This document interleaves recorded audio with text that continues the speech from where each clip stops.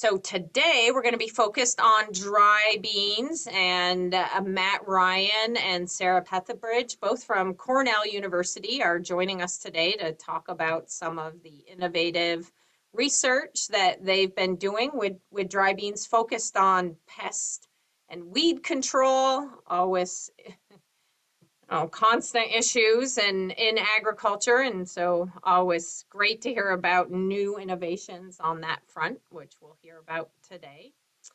And I'm going to kick us off, not kick us off. I shouldn't say that on a webinar. Start the webinar by highlighting a new project that Matt and myself and Kristen, who's on here, and I think Ivy might be on here as well, that we were just awarded from the Northeast SARE Research and Education Program, and just awarded, I think, right at the beginning of March.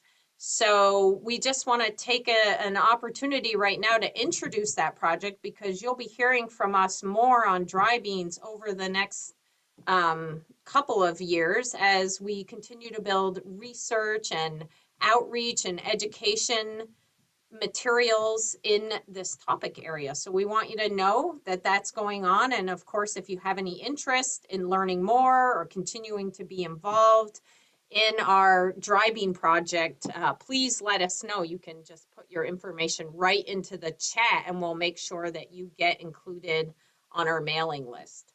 So our new Northeast SARE R&E project is called Regenerative Organic Dry Bean Production in the Northeast. And of course, the goal here is to expand organic dry bean production in our region and conduct new and innovative research and create a farmer community of practice. So really work on bringing farmers that are interested in growing dry beans and currently growing dry beans together to learn from each other, but also to learn about some of the new information that's being developed through this program. So really exciting.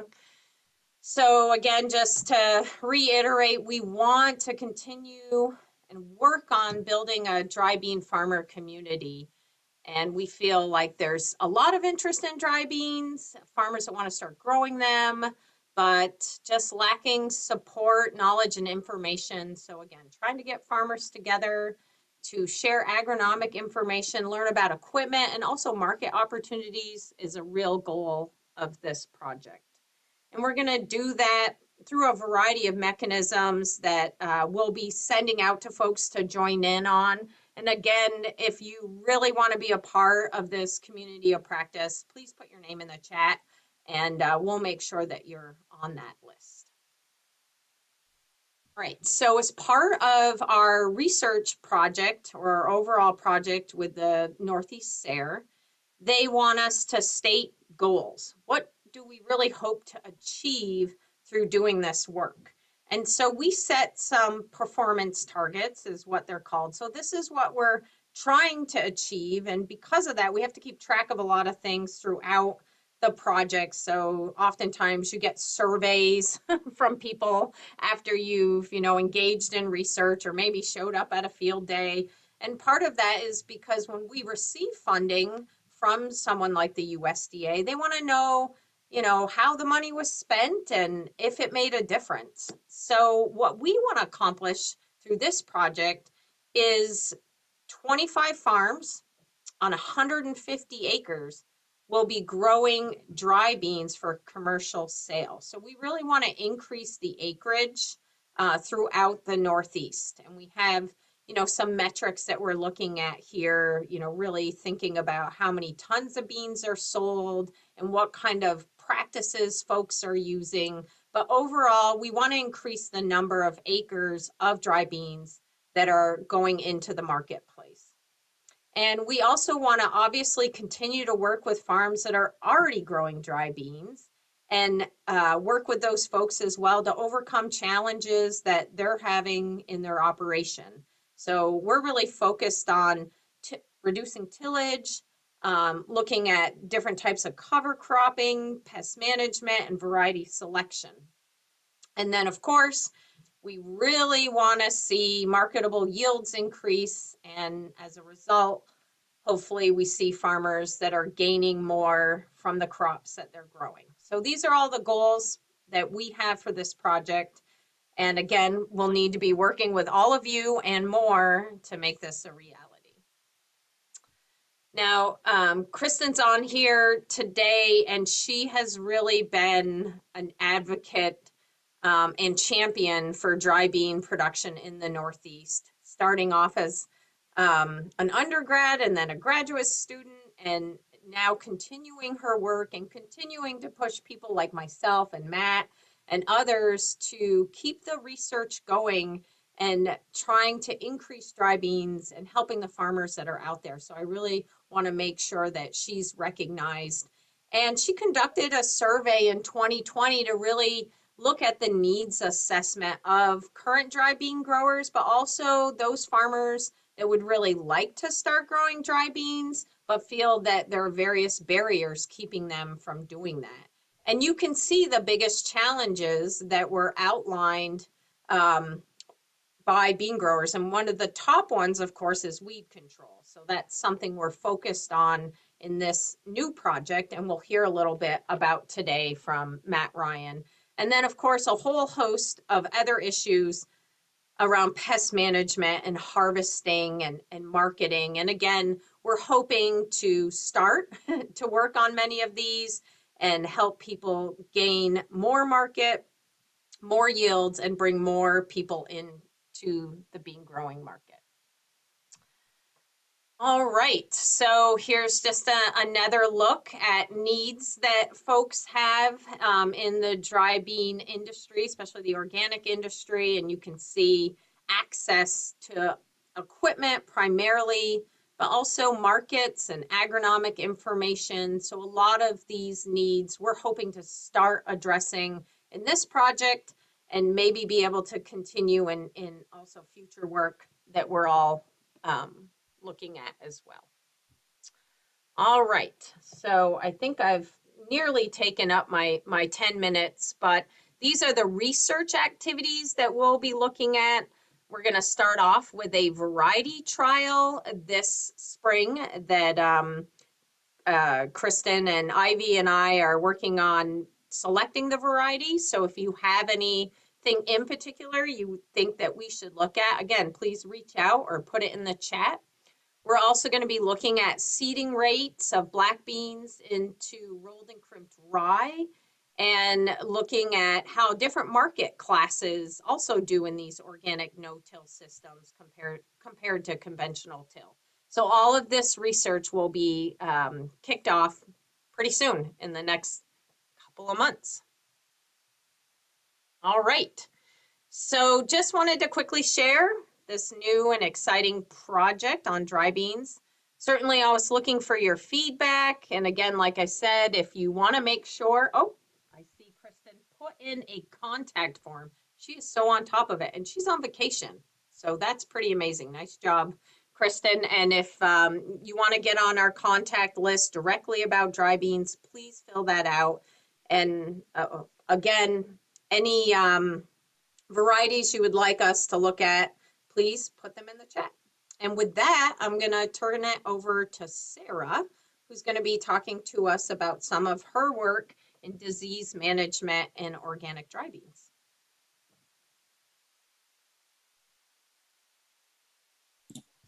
Thanks very much, Heather. And thank you for the opportunity today to talk to you about our research into the potential of cereal rye mulch to suppress one of the major diseases of dry beans and soybeans, white mold, in no-till situations.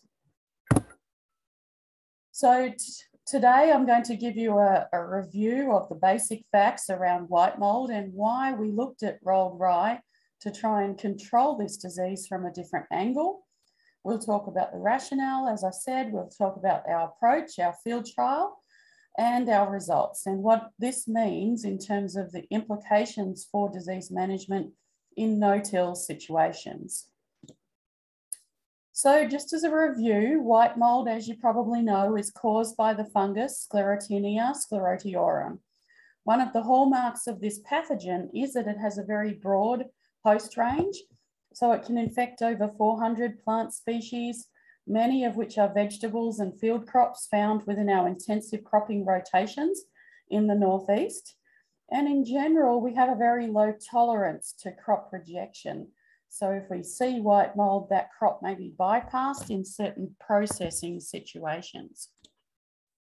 So why do we worry about white mold? Well, firstly, because of direct crop loss. So it can cause premature pod abscission, reducing the number of harvestable pods.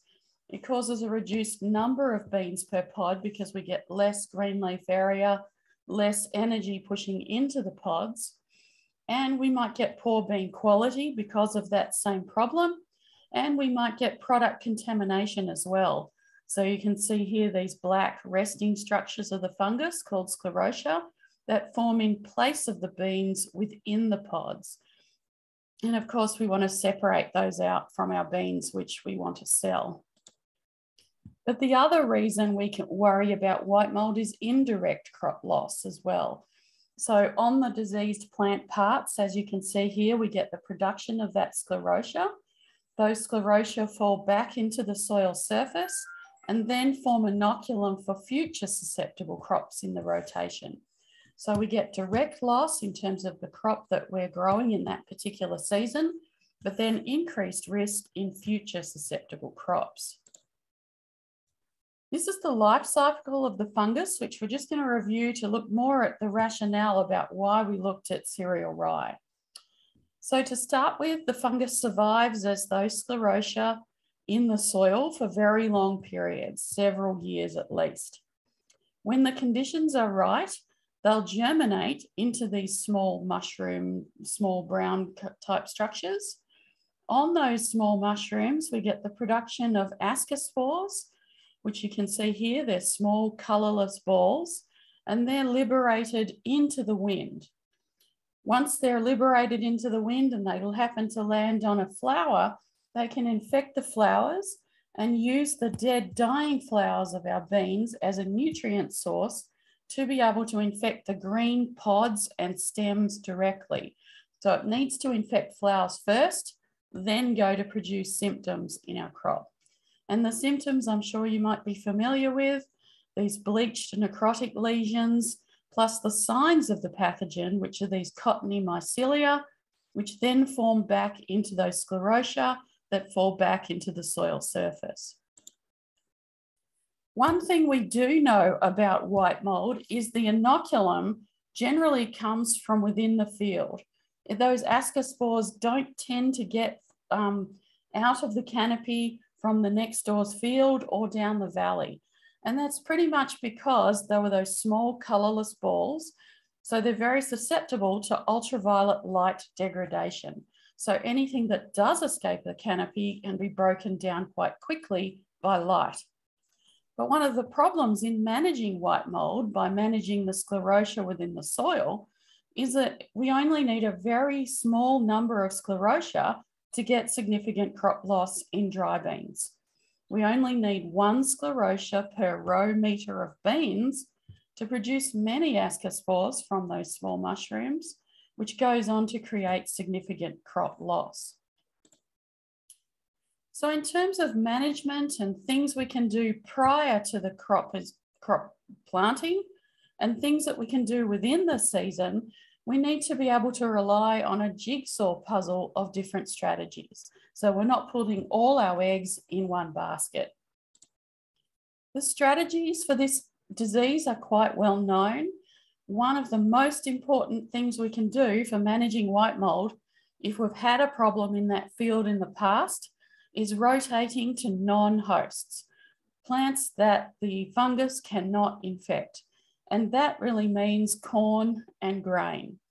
But it also means effective weed control in these crops because the fungus can infect many of our broadleaf weeds found within our rotation. And if we're getting perpetuation of the inoculum in the soil through weeds, we're not getting the full benefits in rotating to non-hosts for disease interruption. Now we know there are some strategies that we can use as trade-offs for disease as well. Things like wider row spacing, decreased plant populations, weed management, upright varieties, all aim to manipulate the microclimatic conditions within the canopy. We get more airflow through the canopy, we get less white mold, but the problem is that many of these strategies also have trade-offs with yield. Decreased plant populations, for example, and wider row spacings may not be practical with our current setup of our planters or our harvesters.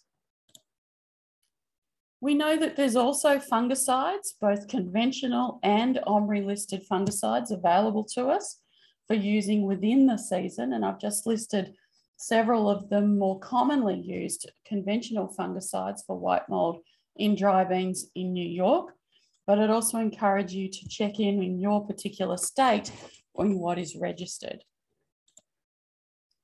And we know for fungicides to be effective, timing is critical. We need to be able to time our fungicide with early flowering. So we're protecting those early flowers and blossoms from infection by those ascospores, because infected blossoms are the only source of the inoculum, which is going to infect our green pods and stems directly. But we wanted to take a different approach in this project. Most of our strategies and most of the research goes towards which fungicides are effective, because we need to try and protect the blossoms. But we wanted to see what can we do to the sclerotia within our northeast cropping rotations to be able to make a difference as well, to try and block the sclerotia from germinating to start with. Firstly, we know that the sclerotia that contribute to the disease are really only within the top inch of that soil profile, because they have to have enough energy to reach out from the soil surface and produce those small mushrooms. Now, as a function of this, in the Pacific Northwest, many of the intensive cropping rotations apply fungicides through the irrigation water to do just this. But in the Northeast, we don't have a lot of irrigation infrastructure, and we'd like to try and incorporate no-till and cover crop rotations in there. So could we use cropping rotations and no-till production to do the same thing, block the production of apothecia? So the objective of our research over the last few years has been to try and quantify the efficacy of rolled crimped cereal rye mulch on white mold, weed populations, biomass, and yield in dry beans and soybeans. And of course, many of you will be familiar with the rolled crimped cereal rye system. Matt here is an expert on this system, but it's basically where we plant cereal rye in fall. We then let it grow. It doesn't winter kill over that winter period. It then grows rapidly in spring, and before planting our main crop, we push it down with this roller crimper, and we're able to crimp or crush the vascular system of the plant in place, so it dies in place in a layer on that soil surface. And then we can plant our main crop directly into that residue. It has applications to directly harvestable dry beans, such as blacks, and of course, some of our other specialty crops, specialty market classes, may also be directly harvestable as well. So the rationale behind this strategy in our research was looking at trying to prevent that germination of sclerotia. And we know that light interception to the sclerotia is important in whether it germinates or not. So reducing the light from that rolled crimped cereal rye mulch may reduce the germination. Even if we do get germination, those ascospores that form on those mushrooms may be diluted into the canopy because of that physical barrier. So we may get less ascospores as well. And of course, there's other benefits associated with rolled crimped cereal rye, such as weed suppression, the no-till situation, so improvements in soil health, and reduced tillage, because every time we till the soil, we deliver a new sclerotial population to the soil surface within that top inch. And again, they can survive and germinate. So keeping them lower in the soil profile will promote their decay by naturally occurring microorganism populations. So our trial was located at the Cornell facilities in Geneva. We had strips of cereal rye planted at Cultivar Aristook, and we planted that on the 18th of September. Our plots were quite large, 40 feet long by 204 feet wide. And then we let those grow over winter, and we compared these to fallow plots. So areas where we did not plant cereal rye in winter. We rolled and crimped those plots on the 31st of May at that critical time. And then we planted our main crops on the 7th of June. Now there was a delay in that. Ideally, it would have been a one-pass system, but it just so happens we got a significant rainstorm on that same day we rolled and crimped. So we had to delay until we could get back on the field. Our main crops were soya beans and black beans. And of course, we compared it to our fallow areas. This is just a picture of what our trial looked like when we were rolling and crimping that cereal rye. So you can see we had alternating plots of rolled crimped cereal rye and fallow areas as well. Now, some of the indicators we wanted to look at were, we've started with plant density. So for the dry beans, the rolled crimped cereal rye had no significant effect on plant population or plant density. Remarkably, we did have some reductions in plant populations in our soybean plots, 45% less in our rye plots compared to our fallow areas. Now for crop biomass, we looked at that twice throughout the season. So mid-season, the 19th of July. In dry beans, we did get a lag in biomass in our rye plots. So 63% less biomass compared to our fallow areas. Similar situation in our soybean plots. When we did the same thing again on the 31st of August, the dry beans had caught up. There was no significant difference in crop biomass above ground between our fallow and our rolled crimped cereal rye plots. There was still a lag that hung on at that time in soybeans. Now, when we got to harvest, in terms of yield, pod weight and pod number, on the 12th of September in dry beans, we found that pod weight increased by 88% in those rye plots, and our pod number was not significantly different. So presumably we had significantly heavier pods, not more pods. For our soybeans, pod weight was reduced, but pod number was not different in between those treatments. We did get some interesting effects from the effect of the rolled crimped cereal rye. So here in the foreground of this picture, you can see our fallow plots, and in the, the other way around, in our rolled crimped cereal rye plots, whereas in the background here, we can see that these plants are dying off. This is in the soybean situation in our fallow plots. So perhaps the rolled crimped cereal rye made soil moisture hang on for longer and therefore did have an effect on the natural senescence of those plants. So in getting to the main part of the story, in terms of white mold, we did have significant reductions in the incidence of white mold in both soybeans and dry beans, significantly less in our rolled crimped cereal rye plots compared to our fallow areas. We also wanted to know what was going on with our sclerotia. So we put 6 sandfield pots with sclerotia out into our field plots, and we put them in line with the soil surface. So these sclerotia were conditioned, so they've got to have a cold period to be ready to germinate. And so we induced that cold period in the laboratory prior to placement in the field. So again, in our fallow plots and under our cereal rye plots, as you can see here. What we found was really interesting and consistent between the soybean and the dry bean main crops. To start with, the incidence of germination of the sclerotia resulting in those fully formed mushrooms, so functional apothecia, was significantly reduced in our cereal rye plots. But the effect was the opposite in terms of the incidence of germination resulting in only stalks. So if a sclerotia germinates and produces the stalks, if it doesn't produce the disc, it's not able to produce the spores which infect the flowers. So we did see an increase in the incidence of sclerotia, which were kind of reaching for the light, trying to get above that cereal rye mulch layer, but they did not form ascospores and therefore did not form inoculum to cause disease in those plots.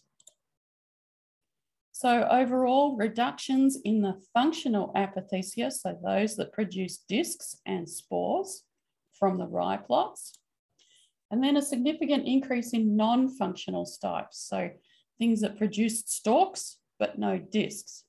Now that's important because when they do germinate and produce the stalks, they're only able to do it once. They've used up all their energy. If they don't actually produce ascospores, they're lost to the system. So we might get a gradual reduction in soil-borne inoculum, a purging of that sclerotia in the upper soil profile, which might be especially useful in a no-till situation where we're not bringing sclerotia up from lower down in the soil profile. So in conclusion, the best approach for white mold is no doubt a systems approach. It's a very recalcitrant soil-borne disease that requires a lot of different things to be able to make a difference for disease management. But we believe that rolled crimp cereal rye could form one of those jigsaw puzzle pieces for white mold control.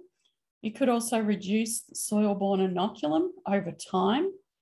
And of course, we need to look at the trade-offs with yield as well. And that's where we're continuing our research in the future. In conclusion, I'd like to acknowledge all the funding provided by the USDA Organic Transitions Program, the New York State Dry Bed Council, and the collaboration of Matt Ryan, who's about to talk on his research, and Brian Brown from New York State IPM. Thank you. Great, thanks, Sarah.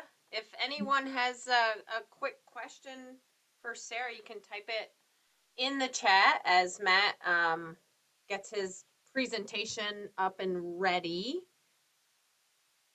And I think we were planning on probably taking some questions at the end, and we're right on time. So as long as Matt doesn't go on and on, we should be watch out.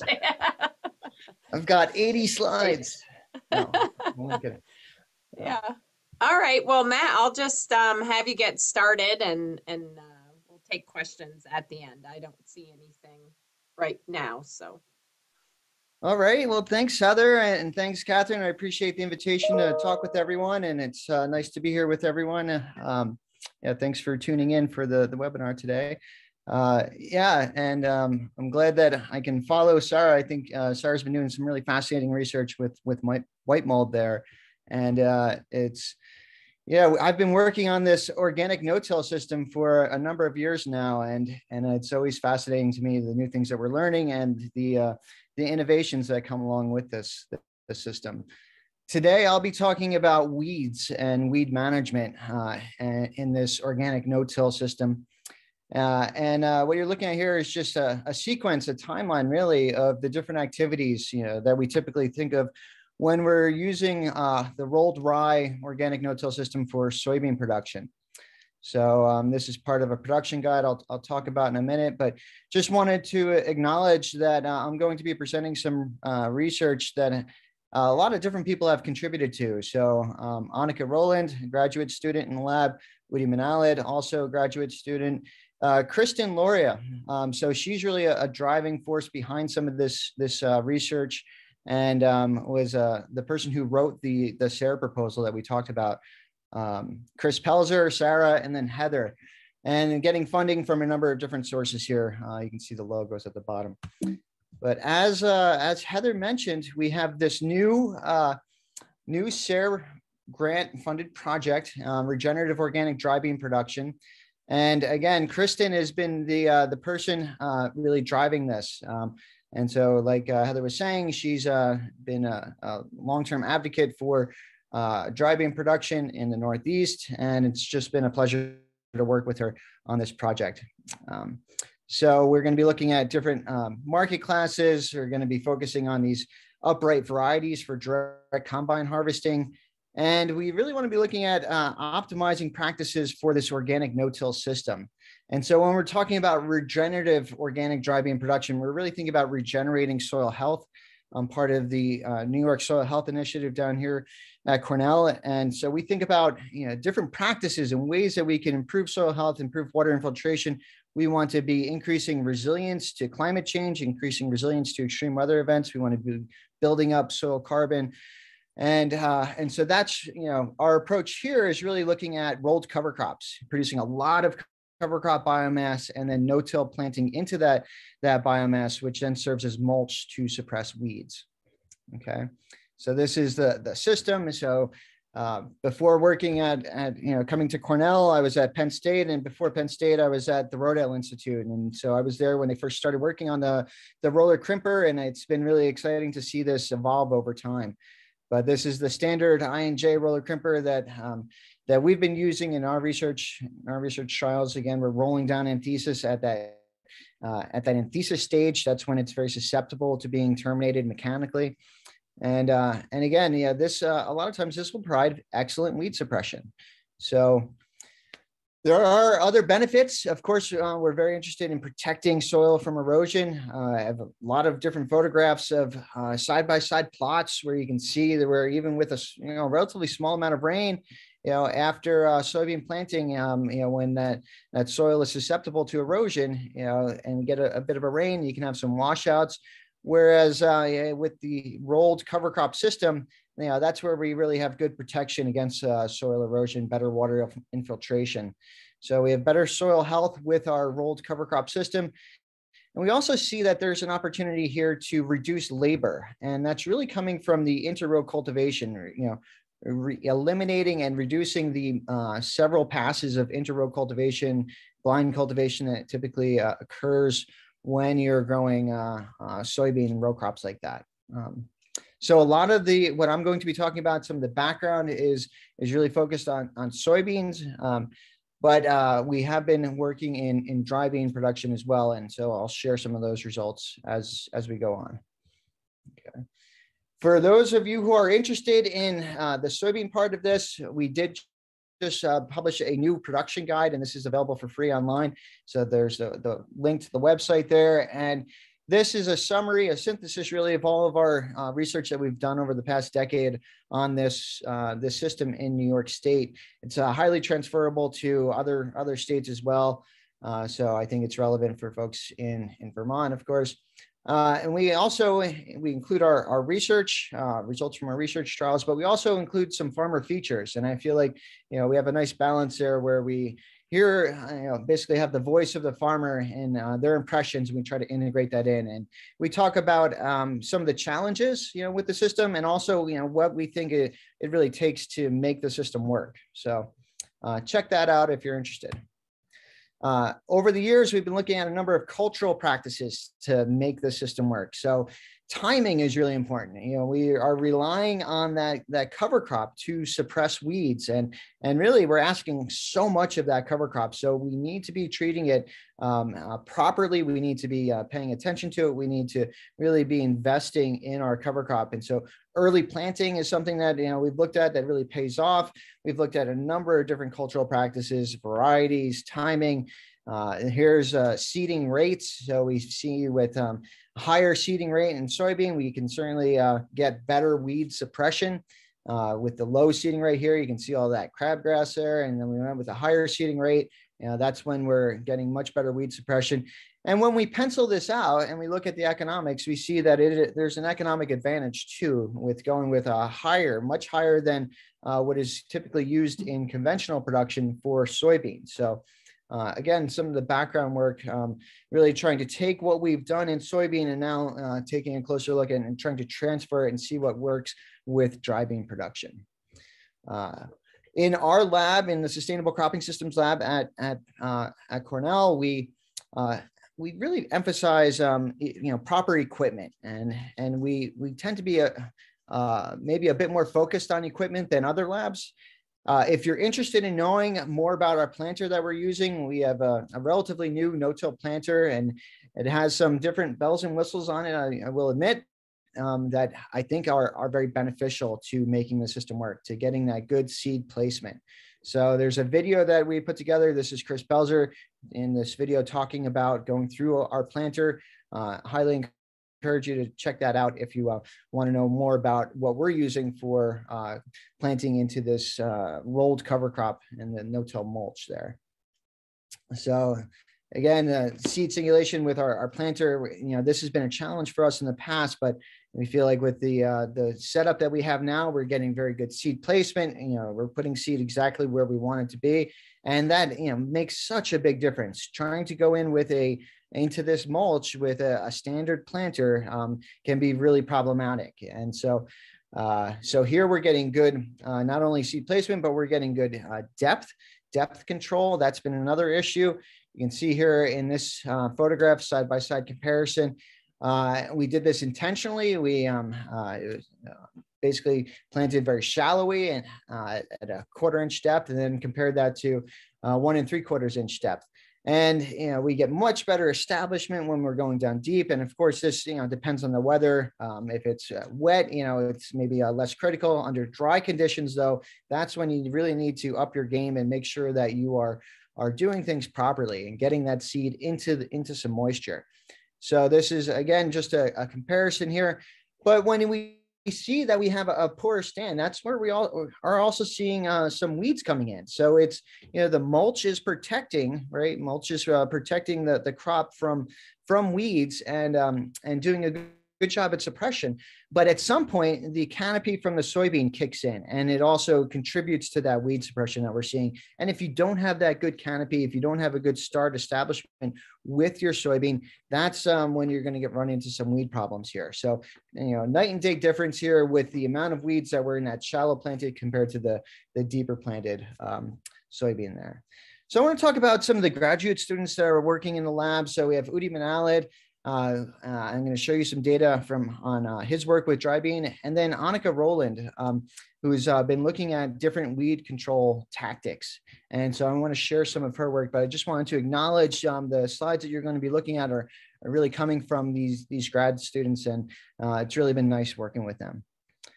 So this is some data from Udi Manalid, and what we're looking at here is an experiment where we went in and we compared black bean, organic black bean, that was planted into tilled soil, and we had a no-till comparison where the black bean was then was no-till planted into rolled cereal rye mulch there.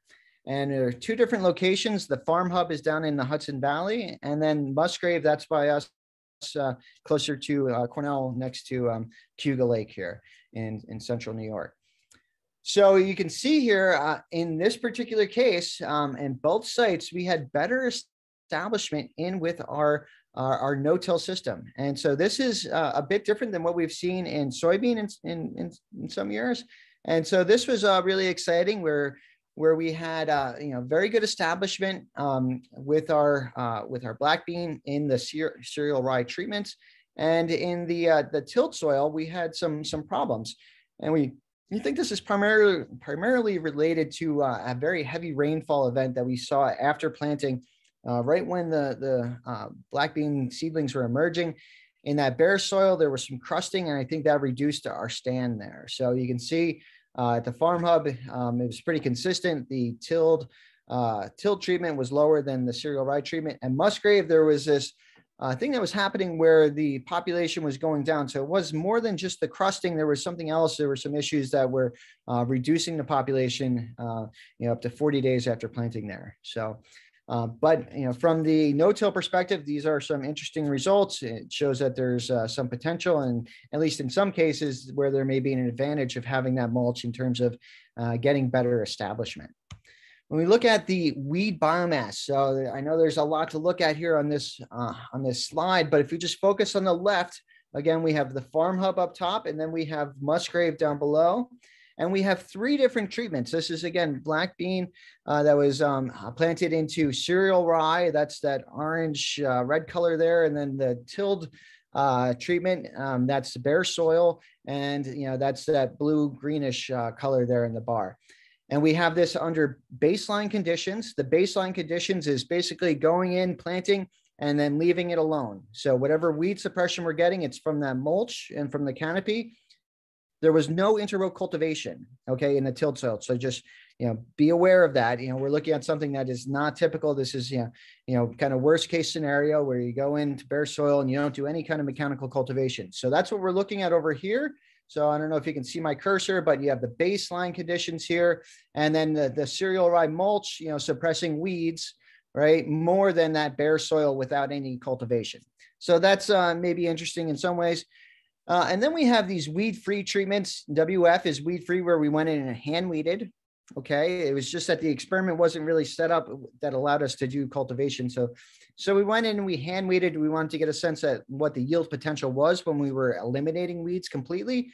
And then we have weed-free plus some fertilizer. So I think there was something like 25 pounds of nitrogen that was put out and on top of the treatments here. So with black bean, we know that, we can see sometimes a starter fertilizer response. Some people are doing that. And then also we know that the cereal rye, it really draws down soil nitrogen. And so we added some additional nitrogen, and that's at WF plus F, right? So the weed-free plus fertilized. And you can see for weeds, they're not supposed to be weeds there in the weed-free. So they're, we measured anyway, and that was what was there at the end of the season, but, did a very good job of controlling weeds in those treatments, okay? When we look at yields now, okay, what we see is that, some very high yields of our black beans at the farm hub here. And when we have just standard conditions, the baseline conditions, again, without any cultivation in the tilled soil, we're getting, decent yields with our cereal rye there, right? Our cereal rye no-till system. So, for those who are not familiar with looking at yields in kilograms per hectare, just note that, 4,000 here, that's equivalent to 60 bushels per acre. So, these are some nice yields that we're getting out here. These were hand harvested. So, just keep that in mind. At Musgrave, we did not see as high yields, but we did see this difference, a separation from the cereal rye and the tilled treatment under the weed-free and weed-free plus fertilizer treatment. So we see that there's some advantage, right, with the rolled rye no-till black bean system under those weed-free and fertilized conditions here. So really exciting. I think there's opportunity here to take what we've been doing in soybean, and I think now apply it with black beans or with dry beans that can be harvested, that are upright, that can be direct combined anyway. So that's some data I want to share with you. And then in the lab, my background is in ecological weed management. I work with a lot of organic farmers and I really think about ways, tools and different strategies for helping organic farmers manage weeds. And so we think oftentimes about integrated management or using the many little hammers approach, where we're using cultural practices that may not be all that effective when used alone, but when you combine them, that's when we can get good weed suppression. And thinking about smother cover crops, using extended rotations with forages, right? Thinking pretty deeply about this too, trying to manage for specific weeds, weed species. We want to make sure that we're, not developing a perennial weed problem, for example, And then more recently, we've been looking at some supplemental weed control tools, specifically this interrow mower and then a weed zapper. Okay, so these are, I want to spend the rest of the time here talking about these two tools, and we're really excited about these. These I feel like are new, and I think are it's something additional now to work with, and a tool that we have to help clean things up if we're not getting that weed suppression that we need just from the mulch and from the canopy and shading from the crop there. So there's a video that Annika Roland put together recently that's available on our website that goes through and you can see the interrow mower in action. This was custom built by a manufacturer or a fabricator up in Manitoba. We did just purchase a new one. We had enough success. Our first year that we now purchased a new one. The first original prototype is owned by the Farm Hub in the Hudson Valley, and now we have our own up at Cornell. This, in case you're curious, this unit cost $31,500. So I know that may be outside of the budget for some people, but I think this is, in my opinion, I feel like this is a bit of a game changer, and I think it's really going to enable us to do some things that we haven't been able to do in the past. So really excited about this. Front mounted, hydraulic driven, set up with parallel linkage there, and so we can go and get some good steering, good control of it in terms of placement, and it's been really exciting to work with and see the results from this past year. So, of course, we're not the first ones to work with inter-row mowing. There's been a number of other people that have done this type of work in the past. I want to draw your attention to Carrie Clark at the University of Missouri. She's done some really interesting work. Some of the first initial work that I've seen on inter-row mowing. I feel like people have talked about this idea for a long time, but she put together a prototype, has this great webinar that's online that you can go to. There's a link there, and just tells you about the evolution of the thinking about this and the testing that was done. She had a graduate student that was working on it, so definitely encourage you to check that out. I was looking last night and finding, who's been doing, other work with inter-row mowing. And there was this SARE project that recently concluded. A farmer in Missouri, I think, that was working with Carrie Clark, designed a open source model here. And so the blueprints, the schematics for it are available online, through their final report here. But you can check that out. This is maybe a different approach. This is a rotary type of blade, hydraulically driven, but very, very interesting. How they're doing this, and somewhat similar to how ours is set up. Maybe a little bit different though. This is another person, a YouTube video, looking at basically stringing together a bunch of lawnmowers, and these are all separately driven gas-powered lawnmowers that they hooked up to the back of a toolbar here. So people have been looking at this. They're going through wheat, just testing it here to see, what the cutting action is like. But, it seems like there's been a trend now toward interest in inter-row mowing. And, Joe Bassett is another person at Underground Agriculture. They first came out with a flail type mower, and it's the one on the left. And I was really excited about that. Flail mowing, I think, may have some advantages, as we see this evolve over time. They stopped with that model, though, because they couldn't get enough power to that flail. And then they shifted more recently to more of a sickle bar type of mower. So that's the one on the right. So really interesting, going between rows of crops, people having different strategies, different takes on trying to get this figured out. But to me, as an equipment person, someone who likes the mechanical engineering aspect of this type of work, this is really exciting stuff. It's great to see this. And I feel like, it can really enable us to use some more of these ecological type of practices or these conservation practices that maybe, haven't been so attractive in the past because of challenges with with weed control primarily. So now I'm showing you one that's commercially available, this row shaver. So ours was custom made, right? But this is one that's now online. You can purchase this, from this company. It's called the row shaver. They really are marketing not so much toward the organic no-till community, but more towards people that are dealing with herbicide resistant weeds. But they have a really nice website, a lot of YouTube videos that you can check out, and you can see what's been done in this area. So really interesting, to kind of watch the evolution of the inter-row mowing and how different people are approaching this. I want to just share now some of Annika's research. So she was looking at this past summer in New York, looking at really the weed zapper, the inter-row mower, and then using high seeding rates in soybean, for weed management. And her questions were, which one of these weed management tactics is going to be more effective? And what does it look like when you combine them? Do you get better weed suppression? Is there a potential for a synergistic interaction? All right, so that's kind of the basis of her thesis, or of her master's thesis. These are the treatments. Okay, she had a control treatment where nothing was done, where just the soybean were no-till planted into that rolled crimped cereal rye. There was a high soybean seeding rate.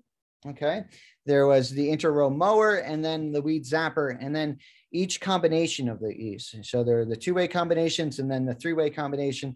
And then she also included a weed-free control, right? So each experiment had 4 blocks, and then it was repeated in 3 separate fields, okay? So she had collected a nice amount of data over the summer. Again, the 3 fields. So 2 of the 3 fields, they had cereal rye in them. One was, we knew it was going to be very clean. It was managed conventionally, did not have a very high weed seed bank, had a beautiful stand of rye, and it was relatively weed free. There was a, kind of more standard, this XE field, it had rye in it, but it was moderately weedy.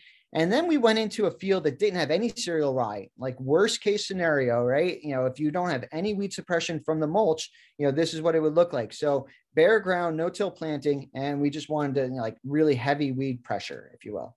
Okay. So, we had cereal rye, 150 pounds of seed per acre. We drilled that, and then we rolled it down at anthesis in June.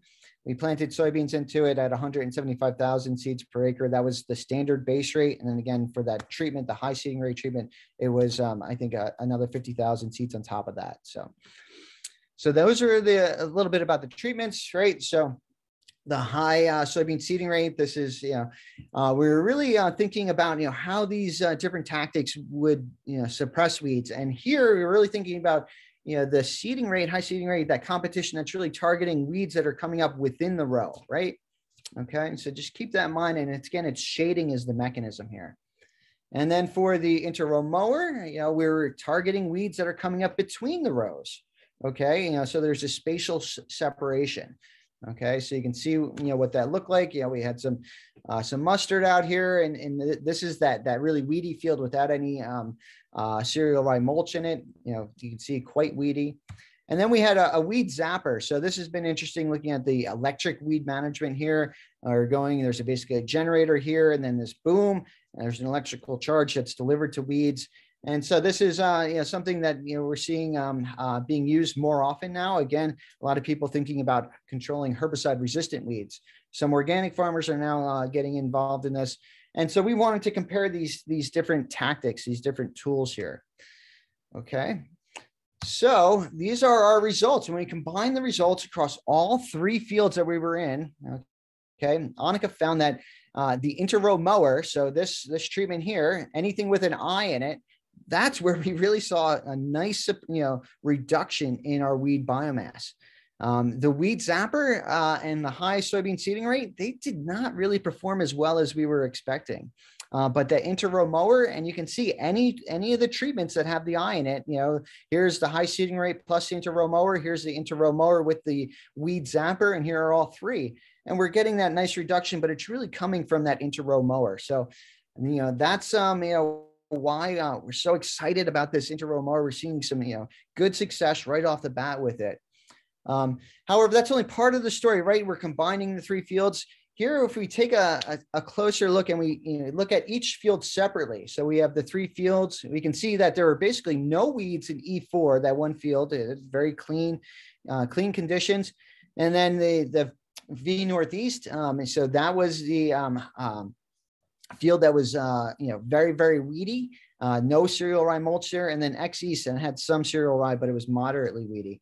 But you can see that same thing, that same idea here. The treatments that have the inter-row mowing, especially in that weedy field, can really reduce that weed biomass, clean things up. Okay, so looking at this supplemental auxiliary kind of weed management, and we think that it's certainly, I think it has much more potential than, say, like a high residue cultivator, which has also been promoted and used for supplemental weed control in organic no-till systems.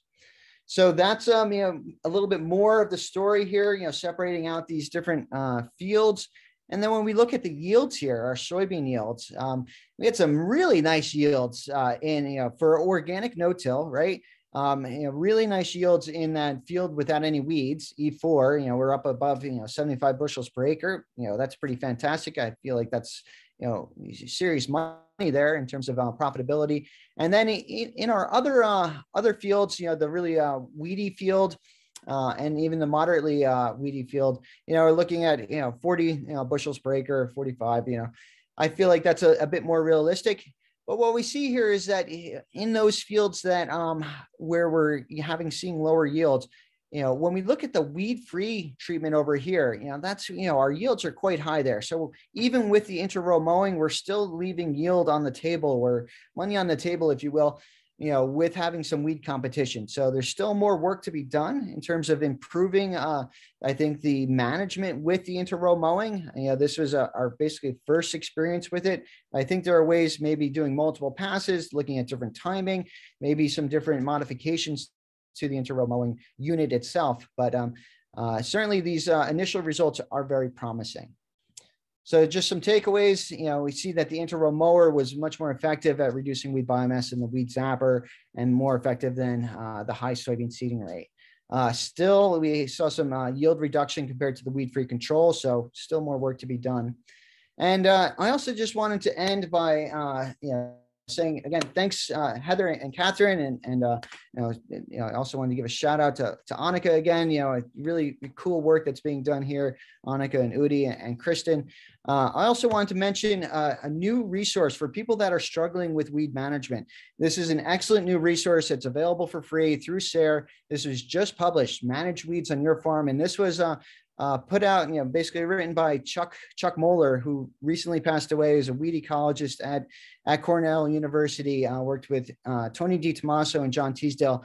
But I mean, a tremendous resource here. If you have, they go out and give you a lot of information about different tactics and strategies, but they also break down different problematic weeds, and they tell you about the ecology and things that you could be doing to help manage those weeds. So don't forget about this, do check it out and it's available for free. So I think that's all I have to say. I hope I didn't go too far over time here, Heather. No, we still have time for a few questions, and Sarah has been answering questions in the chat. So thank you, Sarah, for getting that information to folks. There is a question about any studies on 5.5-inch drilled beans, shading, the ground faster, better weed control, probably a white mold nightmare, maybe. Yeah. Any so feedback?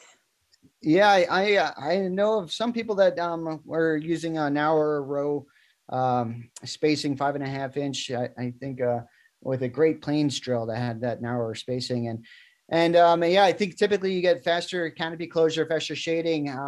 I don't know if it's worth it, in terms of the economics, when you compare that to maybe using a higher seeding rate. And again, with Sarah and I working together on this, it's really clear, we're seeing a trade-off in terms of, some of the cultural practices, that shading and that, getting things tight and having that canopy is great for weed suppression. But, there comes with the trade-off in terms of, maybe potentially being worse for white mold suppression. So something to keep in mind there. Yeah. Sarah, do you have anything else to add to that, or Heather? Nope. There is a question about planting green, though. Inter-rye, something Rick Clark's working on. We haven't tried that in organic. I'm not sure if anybody else has. We certainly have a lot of farms planting green conventionally with soybeans and spraying afterwards. But. Yeah, we're doing an experiment this summer, looking at going in and planting early at boot stage and then coming back and rolling. And so I think that's maybe a little bit more in line with some of the work that Rick has been doing, and I think it's coming from Aaron Silva. And so we're also working with Aaron out in Wisconsin, and yeah, but some of that work is really interesting. Yeah, thanks for that question, Mike. Good to see you here. Yes. Oh, and he's doing that organically. Thank you. And I guess I don't see any more questions, and we are at 1 o'clock. And as we've mentioned many times, somebody's wondering about small scale harvesting machines for beans. I think we're all wondering about that. I don't know, Kristen, do you have any thoughts on that one? I don't know if she's still here, but I don't know anything that's self-propelled. I mean, as far as I know, really, it tends to be a stationary thresher, but that would be very cool. Agreed. It's been interesting. I've been working with some of the research equipment folks like Almaco as an example, and they're starting to realize that there could be quite a market for them with small scale growers. And, I think at least those of us in the research world know that small doesn't mean cheap as far as equipment goes. And, you know, the challenge with companies like Almaco is that their equipment, even though it's really small and it's made to harvest small amounts, it's very, very expensive. But they're really interested in exploring this, you know, market potentially. So who knows? They may come out with a line geared for small growers. Right. Well, I want to thank everyone today, and you will be hearing from us much more frequently on dry beans, as you heard. And thanks for joining us today. And for those who are signed up for the Anatomy of Flower webinar, we'll see you next week. Otherwise, have a wonderful afternoon. Thank you. Thanks, everyone.